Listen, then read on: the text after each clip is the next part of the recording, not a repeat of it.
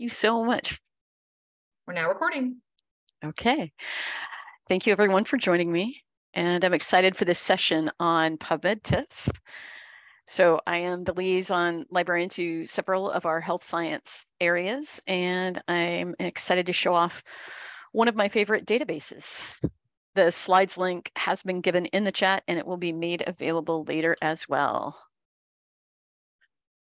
So the agenda, basically, what would you like to learn? The session is kind of tips and tricks. So yes, I'm going to present some of the basics. I also especially noticed that I think some of my people who registered have probably used PubMed before. So I'm very interested in sharing tips, not only what I as a librarian think is a good idea in terms of PubMed searching, but also you as a searcher. I would love to compare notes on those kinds of things. And of course, I'll be covering how to get help as well. So first of all, a Jamboard, and I'll put a link into the chat. Basically, I'm wondering, what would you like to learn about PubMed? Oops. And that should, the link that I put into chat should direct you to a page that looks like this, a Jamboard. And hey, Leah, I'm sorry to interrupt. It's a view-only link.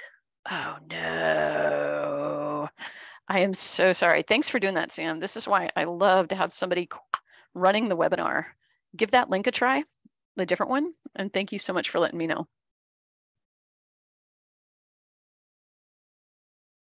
So Leah, go up to share. Yeah. And then change it from viewer, anyone link to editor. Okay. Thank you so much. Yep. Haha. Now you can post using the sticky note on this side over here, a little bit of information, what you would like to learn about PubMed. I like public polls that are, it gives you something to hang on to and look at. Sometimes easier to do it in chat, but it's just very pretty sometimes to do it in a Jamboard where you can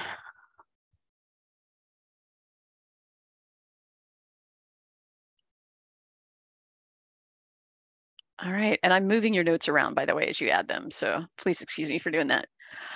Okay, so I'm seeing best way to catalog searches and results. Okay, yeah, keeping track of what you've searched, keeping track of results you found. That makes a lot of sense, and that is very called upon in a lot of the work we do. Open to all information, I love it. Quick search tips, does it need and or? Good point. Thinking about how to search PubMed. What other search rules are there? Yes, we definitely want to know how to search PubMed.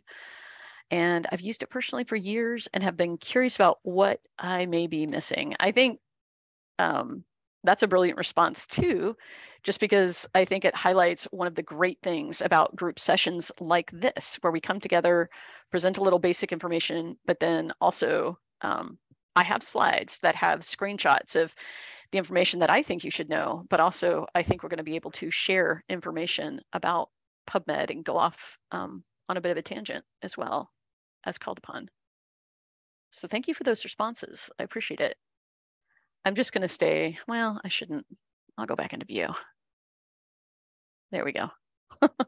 So what is PubMed? A freely available database, millions of citations to all kinds of, mostly articles in biomedicine, preclinical cell and animal studies, as well as healthcare articles, community health, all sorts of things. In PubMed, and this is me being a health sciences librarian, I just want to make sure that you have this little bit of orientation. PubMed actually has several parts to it. The biggest part is called Medline. Those are detailed records for articles. They have subject headings called mesh terms that describe what the articles are about, health conditions that are covered, populations, settings, substances, all sorts of things. And of course, PubMed also has brief records, brief citations to over to PubMed Central.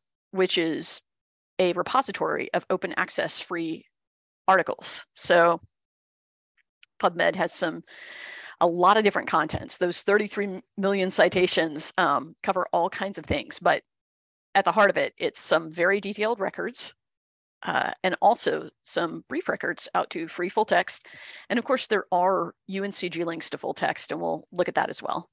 And there is this thing called a mesh database, which can be useful. It's a guide to subject terms that can be used to search for articles in the Medline subset of PubMed. In case you haven't run into this yet, I'm pretty sure everyone has. Google does find results from PubMed and PubMed Central. That's one of the ways that I get into PubMed if I'm doing some searching out on the open web, looking for all sorts of results.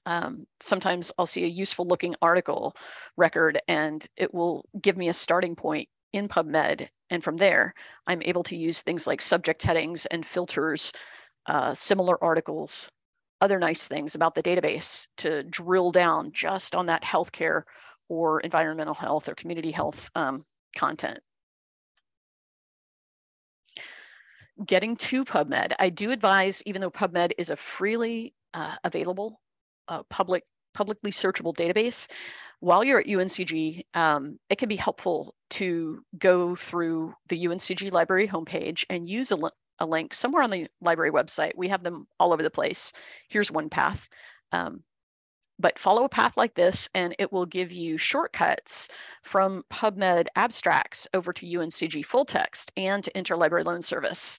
Don't ever pay for an article while you're at UNCG. You know, sometimes we'll come across a record for something that we like. There will be a screen that says, you know, pay $30 or $50 or whatever for the article. Don't do that while you're at UNCG, okay?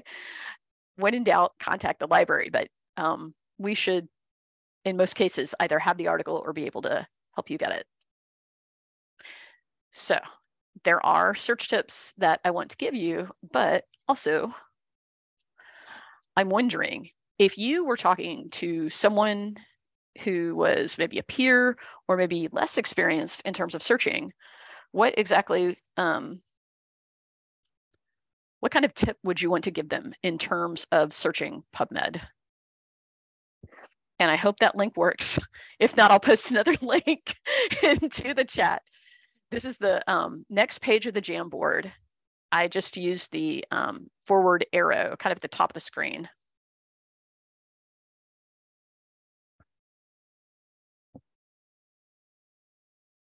So if you have ideas on, if you've searched PubMed before, if you have ideas on something that you would advise somebody on how to search PubMed, go ahead and post.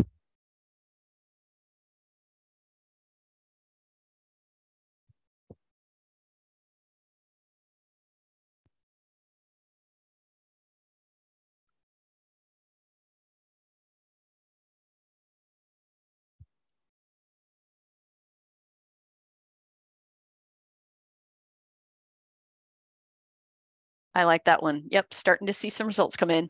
Use and to narrow searches and combine categories. Yes. I like using that Boolean logic, the search commands and or not. Most databases recognize them. PubMed certainly does. Every database applies them a little differently, and we'll talk about that. But yeah, I love using the and command especially. We've got select key terms, keep broad and be consistent with use. Yes, that is also a really good point. When you're thinking through your research question, it is a good idea to select those main terms and be consistent with use. I'm not sure I get be consistent with use. As a librarian, sometimes I will go down lots of rabbit holes. I'm definitely trying to be consistent across databases. Sometimes I will pick multiple subject sets. I would love to hear more about that as we get into the searching. And I see keep searches detailed, but also keep them general. You never know when something is sparked. Good point. Yeah, I usually will start a list of search terms and then I'll write down maybe some narrower terms that I'm seeing, maybe some more general terms, depending on the results that come up. Yep. Look at similar articles feature of relevant sources. Very true. Yeah, y'all are knocking it out of the park.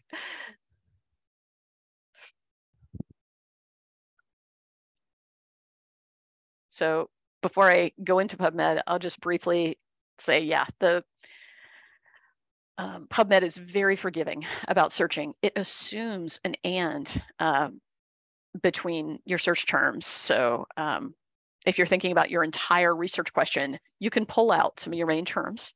And where normally in some databases you have to type and between different terms, PubMed will assume that. That's helpful. And of course, if you can be specific, for instance, maybe type low back pain instead of just back pain. But sometimes you need to scope it a little bit depending on results that you get back. And the National Library of Medicine does have some advice. They say that in this database, avoid quotation marks and the truncation symbol. Just so you know, that will sometimes kind of turn off some of the under the hood search features that can help get more results. But you can use them, but sometimes they backfire or act in a way that might be a little unexpected. So I'm going to come over to the library homepage and databases.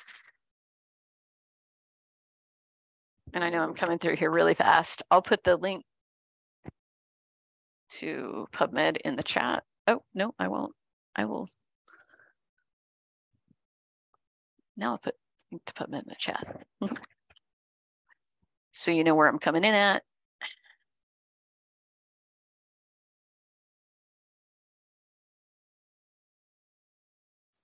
All right, so search screen, perfectly fine to just start typing your topic, no problem.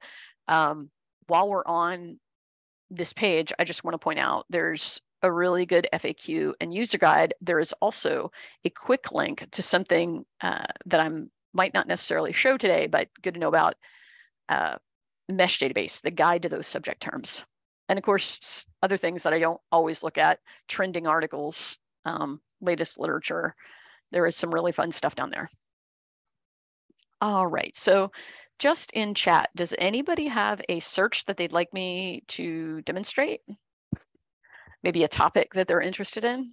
And I definitely have a canned search prepared, but if you'd like me to demonstrate, or if you'd like us to talk about how to search on a topic that you suggest, we can do that.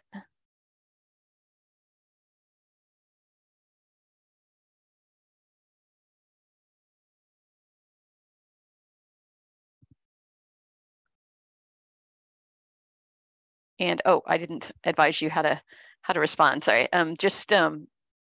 If you have a search, feel free to type it into chat or feel free to unmute if you have a topic that you'd like me to demonstrate.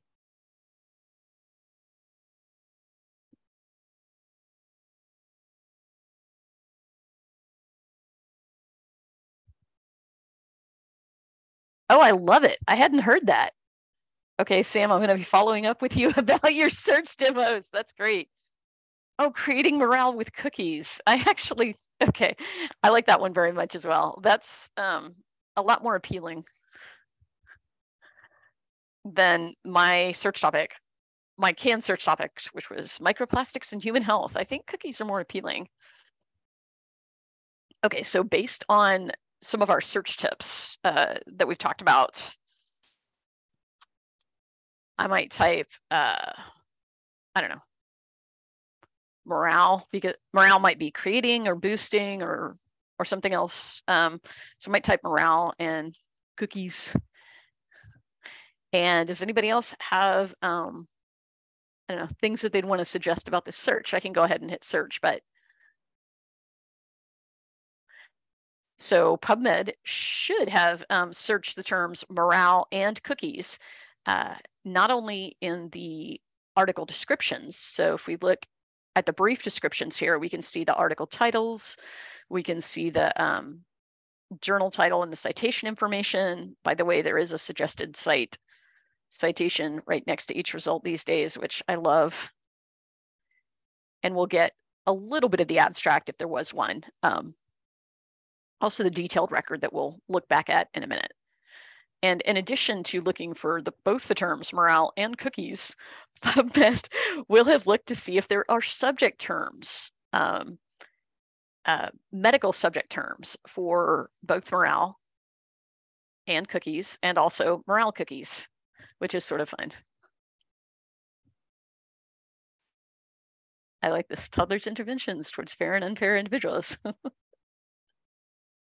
costs of war and cookie dough.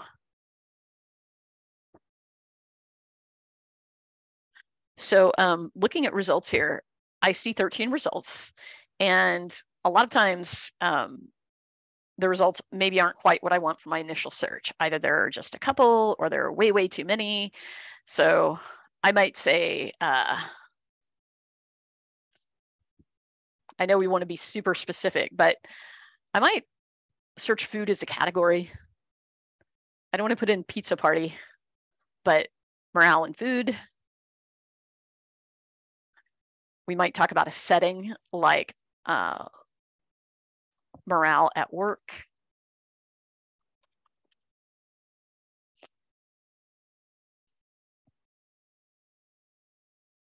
So it's trying. The default sort is best match. PubMed's working on it. It really is working on this.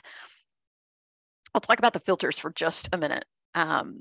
First, we have this kind of graph for results based on when they were published. And I could move the slider on this if I wanted to quickly limit to most recent articles, but it's also kind of nice to see an overview of when results were picked up.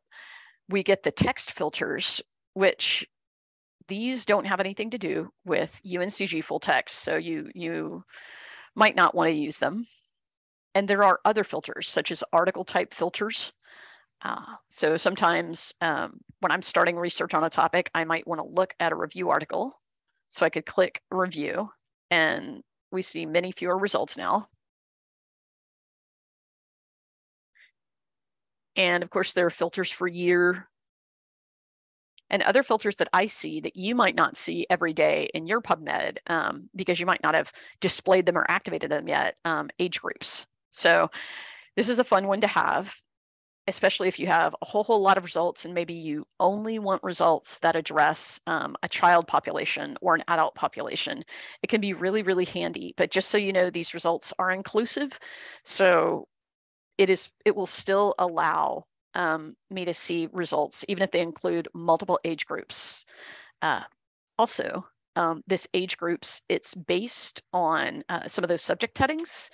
So if I want to use an age group filter to limit the results, the number of results that I'm seeing, it is only going to be searching the Medline subset of PubMed. It won't include those PubMed records. So just so you know, this can be very handy, this kind of filter for cutting down results, but sometimes it artificially cuts it down a whole lot. Now, if you get into PubMed and you're wondering, where are all those filters that Leah showed? And I'm interested in them, but they're not showing up for me. Just click on additional filters and you'll see a lot of others, including, language, English. That's very useful. If you select something here, you can click show, and that just makes it show up on the screen. Then you still have to click the checkbox to apply it, and your results will go down and down. So I'm going to pause for just a minute. I'm going to pause talking just because I want to give y'all a chance to unmute and ask some questions or make some comments. How are you feeling about this so far in terms of searching PubMed? And feel free to type in chat or unmute and ask a question or make a comment. This may be a silly question, but have you figured out a way of moving those filters? Oh, good question. Like in terms of where they appear on the screen? Yes. Oh, no. That's an excellent question. So I don't know of a way to do that. It is true that there is a login up here in the right-hand corner. So this doesn't connect to UNCG specifically. Right. This connects to the NCBI and the NLM. So this is where you can create your individual account for this platform or for this system. It is, so maybe. well, that makes sense. It might be there because otherwise it would be relying on cookies that are not consistent. Yeah. Thank you. And you're welcome. Good question. And speaking of cookies, PubMed, one thing I love about it is it remembers my search history and, you know, the terms I've typed, and also maybe articles that I've set aside. I haven't demonstrated that yet, but if you want to make a temporary bookmark folder, you can check items and choose send to clipboard. So send to being the button between the results in the search box, and clipboard's the top choice there. And that adds a little item called clipboard. But yeah, I think maybe cookies are used to remember your clipboard for up to 8 hours, and also your search history. Because it's for this computer. If I were to go to another computer or hang out for 10 hours and not click around, that stuff would be lost, unless I created that individual account with the NLM and logged into it. Then I could save my search history, create a search alert, probably adjust my filters some even more. Are there any other questions or comments?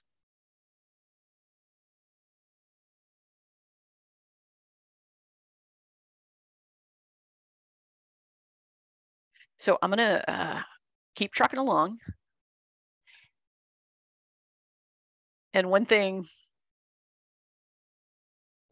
well, I am gonna, okay. I just can't help it. I have to. I'm searching morale and pizza party. I'm adjusting the search a little bit. I definitely think pizza party should come with cookies, but we'll see. So you can keep typing terms in here. As a librarian, one of the tips that I give is to, well, remember filters that you've set.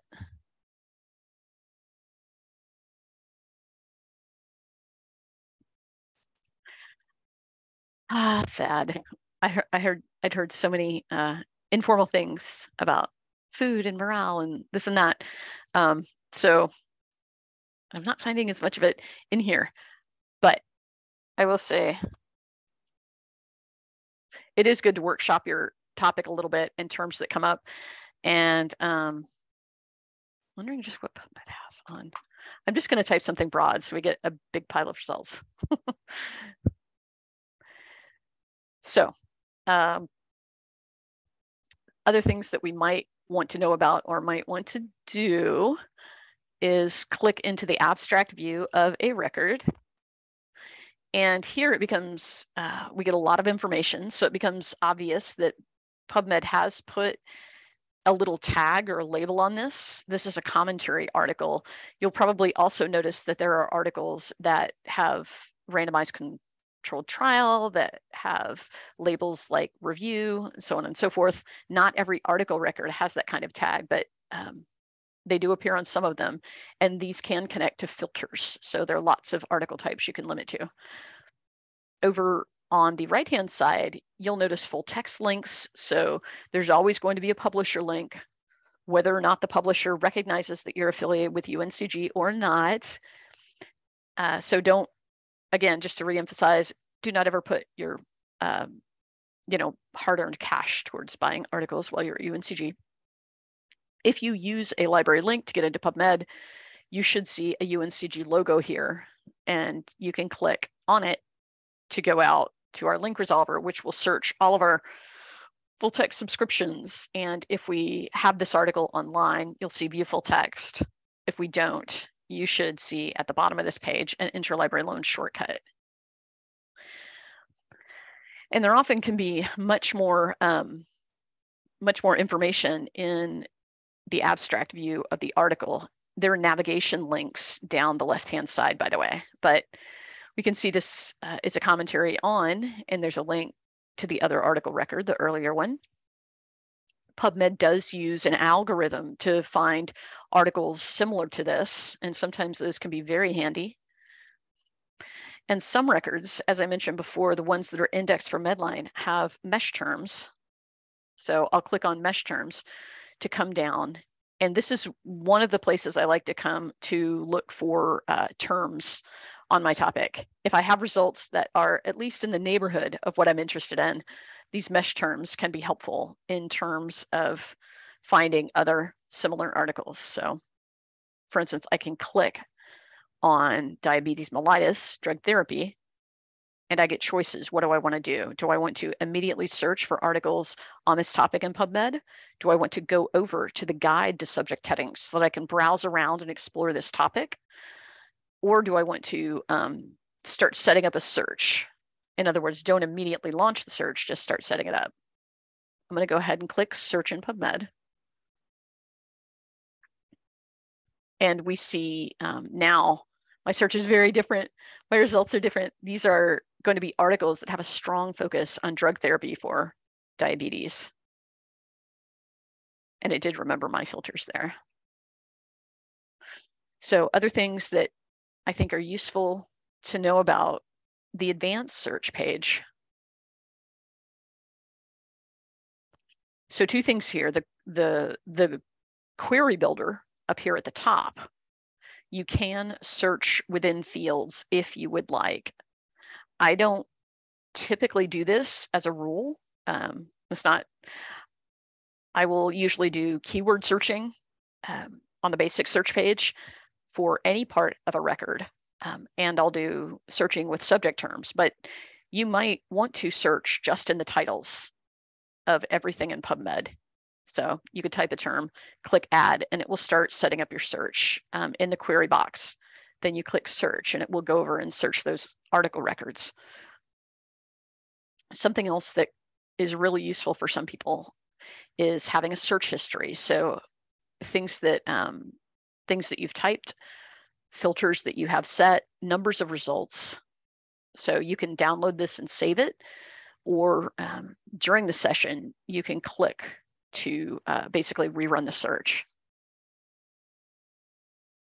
So I'm going to pause again and ask, does anybody have questions or suggestions, thoughts about this part of it?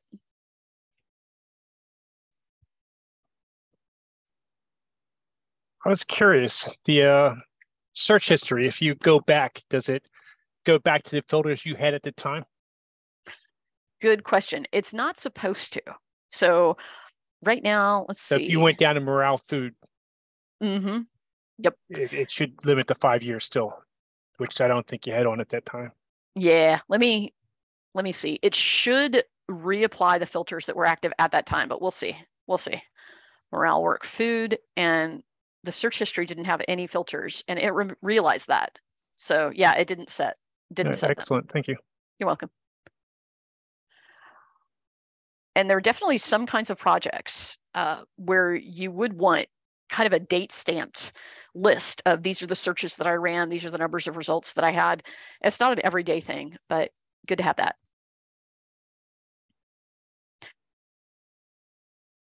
All right, so I'm seeing a chat. Definitely, yes, in case people have to head out. Thank you so much for coming. Sam's going to send out the recording.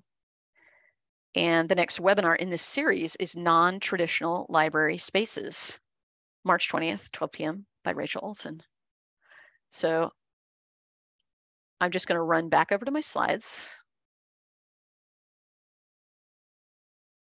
And flipping through a lot, a lot of slides to how to get help.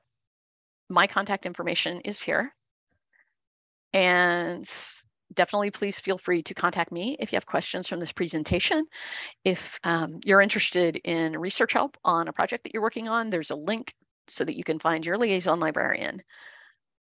And I'd like to acknowledge that these slides are based on Introduction to PubMed slides from the National Library of Medicine, and you are very much encouraged to use and adapt them as needed.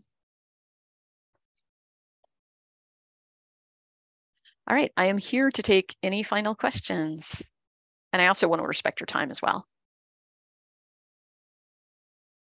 You're welcome. Thank you so much for coming. Well, thank you for your time. Appreciate it. My pleasure. Okay, well, people are saying thank you. Great new info. We have a couple of, we can stay if people have questions. Don't feel like you can't ask questions. I did put the links to the future stuff, the webinars, a short assessment, the slides again. I guess I didn't put a link to where you can sign up for the webinars. Let me do that. Be really link heavy here. But yeah, does anyone have any questions? No question, but now that I've found out where to sign up for these, I don't know how I found this when I stumbled across it when I was drifting around. I'll probably be back for future ones. Thank you. Great. Yes. We like that. That link I sent you also has recordings, so you can see other stuff we've done this semester and prior semesters too. And if you have any suggestions for upcoming webinars, you can let us know in that assessment, or you can email me directly.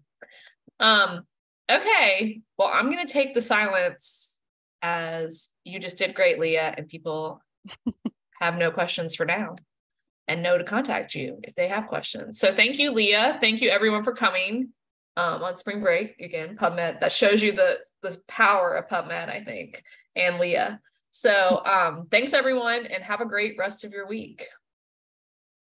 Thanks, Bye. everyone. Thank Thanks, you. Leah. Have a good day. Bye, y'all.